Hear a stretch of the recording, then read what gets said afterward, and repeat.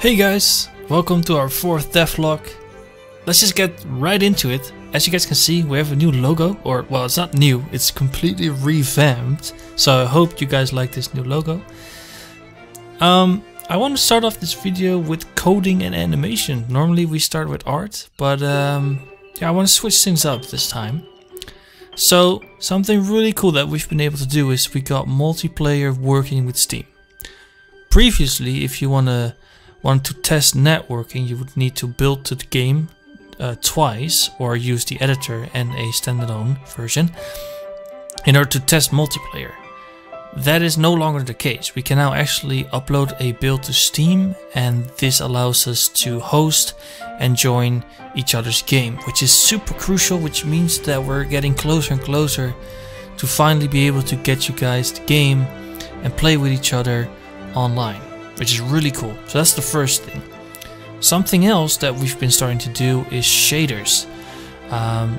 The one in the background is a dissolve one, which is going to be used if an enemy has been dead for like a minute or something and it needs to be despawned. So then we're using this really cool shader, but we're also going to use it for other things like items or weapons, and then we're going to use other variations or other shaders in general.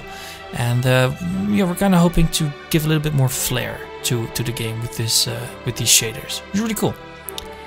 Then we also are working towards procedural animations.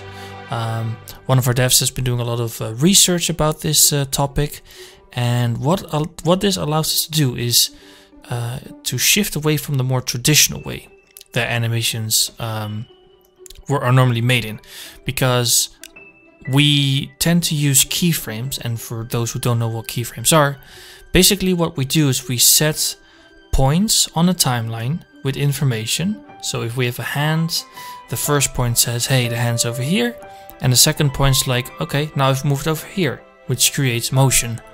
And this is really nice, but procedural animation is a lot easier and more smooth. So this is really gonna help us make a lot of cool animations in the future. And it's script based, so we don't have to use a 3D animation software. Now, something else we're also working on in terms of animation and coding is that we are working on detecting which animation needs to be played based on the velocity. So normally, if you press W, the script would say in Unity, hey, play this animation because I'm pressing forward. How we are going to do things, however, is that the script's now going to check, hey, I've pressed forward, am I going X amount of speed, is it fast enough to be running? Then I'm going to play the running animation, which is going to result in a much smoother transitioning and more realistic yeah, animation system. It's really cool. Then we got combat working a little bit better compared to previous devlog. Something that's working now is multiplayer, which means that if you and I were to be playing online in Quest for Redemption and I were to hit an enemy, you can actually see me damaging the enemy, which is super cool and very useful, of course, if you're playing in a party or you see somebody else fighting an enemy. It's just really interesting and important to know what the other guy is doing. And yeah, this is like the most important thing to get the PvE and PvP systems working. And yeah, this is just so great that we already got like this basic version working, and we're obviously gonna iterate on it. We're gonna make it really polished. But yeah, we're really getting there. Then finally, for the coding department, is that we got questing working. First of all, we made it more appealing. You know, we used the UI stuff that has been made. Then the quest tracker underneath the minimap actually works now, which is really cool. Previously it was just a sprite, just an image, but now it's actually tracking the quest that you've picked up, which is great. And elements like the NPC names and the quest markers now move towards the camera as well, which is nice, a nice quality of life improvement.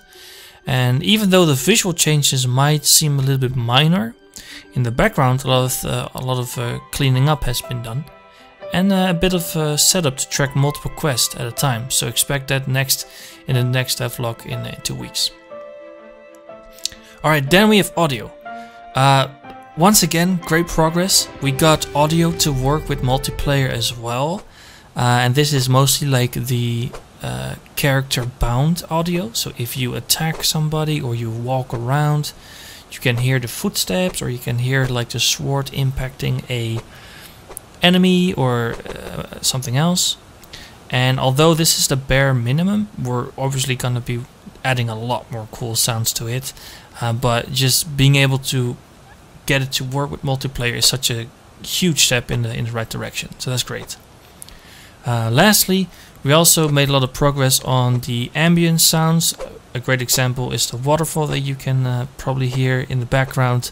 And we're gonna be doing a lot more of the ambient sounds as well, and it sounds great, and it might not feel as great in the video, but when you play the actual game, which I've been able to do, it sounds so cool. It's really cool. Alright, then finally art. Guys, you might have to sit down for this, because we have a big announcement to make, which is that we're going to revamp our art style. And we're gonna do that because we've encountered some... Well, we haven't encountered any problems, but we predict that it's gonna cost us a lot of time if we don't switch now. First things first, what we're gonna do is we're gonna switch from the hand-painted texturing technique to a gradient-based technique. This is such a time saver, because normally, if we, for example, have made a building, it would take around 1, 2, maybe sometimes even 3 weeks to texture a building. With this new technique, it only takes us 20 seconds to 2 minutes to texture an actual building, which is an incredible improvement. Now, we can actually confirm this, because at the moment we're converting all our props that we've made to the existing technique, and this is just going super rapidly. We're almost already done. So, you know, us switching to this style has been such a great decision. And I kind of want to elaborate on that, because I'm going to spoil a few things for you guys that might explain a little bit better why we think this was so crucial. Because at the moment we didn't really feel any time pressure, but you know, pretty soon we really want to bring this game out as a early access game, and then you guys are going to be able to buy the game for a low price and test it with us, and just play the game and all the content that we've made up until that point. But the Kickstarter is also going to have some really cool things, like making your own character. But also, if you pledge a huge amount, you're also going to be able to design your own area. Like, for example, if you want a really big capital, or you want like a cool beast cave something, then that is something we want to be able to provide. And we predict that if we would have stick to the old texturing method, there's no way we would have been able to complete that kind of huge task in a short amount of time. So with this new technique, we most definitely will be able to do that. So that's just, yeah, we're really happy with this change. We also think that it's gonna be a little bit more eye-appealing, this style, because although the art style, the hand-painted art style, looked really good, we think that this new art style is gonna be more approachable by a larger audience. And yeah, we're really excited for this change. And we're obviously really curious of what you guys think, because we've already reached the end of the devlog now. So please comment down below what you guys think of this change. Do you hate it? Do you love it? Anything is welcome. Be sure to like or dislike. And yeah, we'll see you guys in the next video. Bye bye.